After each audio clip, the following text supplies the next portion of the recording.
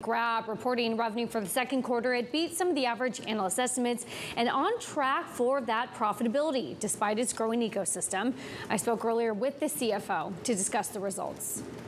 We've actually had a very strong second quarter results, as you mentioned. Our revenue growth 79%. Our GMV also continues to grow. It grew at 30% year over year. And we also continue to show very strong traction in terms of our path to profitability. In terms of where we're seeing demand, we haven't seen any pullback in terms of demands in this part of the world in Southeast Asia. Our mobility business continues to grow very strong as the economies has been reopening. Actually, we're seeing very strong organic demand there, demand. Our deliveries also continues to be robust. Now, obviously, as consumers are dining out more, as economies are reopening, we expect that, and that's normal consumer behavior. And also, we've seen some foreign exchange headwinds in this side of the world also with the US dollar strengthening. But overall, we feel very bullish about our deliveries business and also our mobility business, as well as our financial services business. You mentioned path to profitability. How do you balance that path versus investing to gain market share? Yes, actually our market shares, we're continuing to taper our incentive spend down. We continue to right-size our business. Our market share continues to be very strong in all countries and across all our core segments of our business.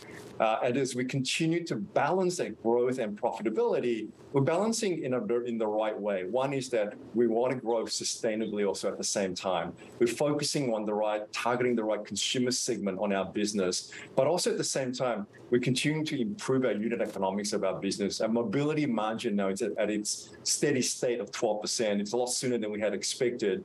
And also our deliveries business continues to improve on our margin side also. So we've got all the building blocks in terms of getting our profitability accelerated to break even on our core business segments. Actually, in our guidance today, we pull forward our deliveries path to profitability by 2 quarters.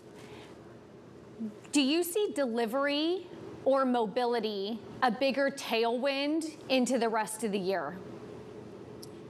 Sure, mobility for sure. The economy is just reopened in Southeast Asia. Tourism is starting to come back in good volumes across all the different countries. Quarantines has been lifted. We've got strong demand. People are going back to work. People are going back to school in person now. So there's some good momentum. There's a lot of headroom for growth in our mobility. We're only at roughly 65, 67% pre-COVID levels when it comes to mobility. On the deliveries front also, we've been investing a lot on grocery delivery also in that specific sector. And we saw 200%, close to 200% growth year over year on the non-food delivery side. So as the food delivery, as you would naturally see as the consumer behaviors changes, we would see offset by a stronger growth in our grocery delivery. And we're seeing that playing out in this quarter. When you think globally or regionally, where is competition for you the strongest? Sure. We've always been in this part of the world in a very competitive region here, tension.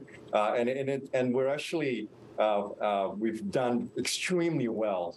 In terms of you look at our market share, if you look at also just the way we've been hanging on as the leader in this part of the world. So we don't take that for granted. It's something that we're continuing to maintain. But at the same time also, we're balancing that also in the unit economics of our business. So in all countries, we're focusing on market leadership and also making sure that we're giving the best consumer experience and also driving unit economics of our business to get that profitability much faster.